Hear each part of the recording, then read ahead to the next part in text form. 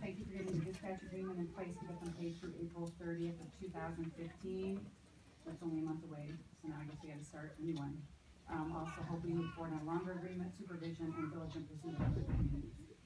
As far as the agreement tonight that you have in your packet, which the packet was only put online this morning for reading by the public. It is required to be online to have a full-time person in charge, so this could actually be this meeting.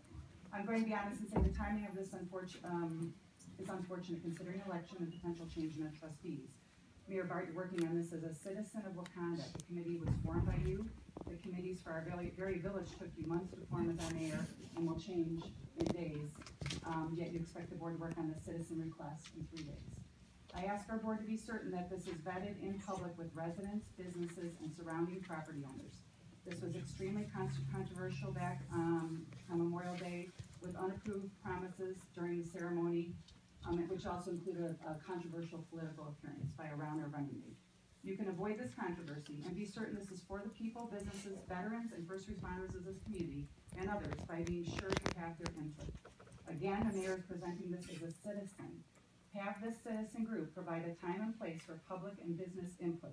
The last thing our town needs is a forever monument put in place without the advice and consent of the people and having it put in place for the wrong reasons.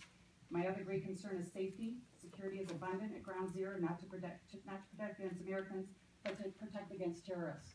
To again revisit or repeat their biggest score: who pays for security?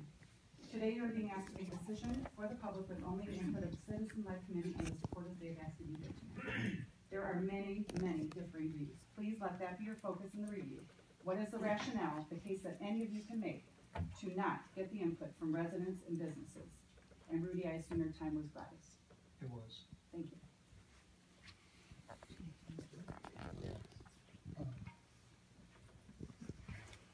Okay, Dirk Leahy.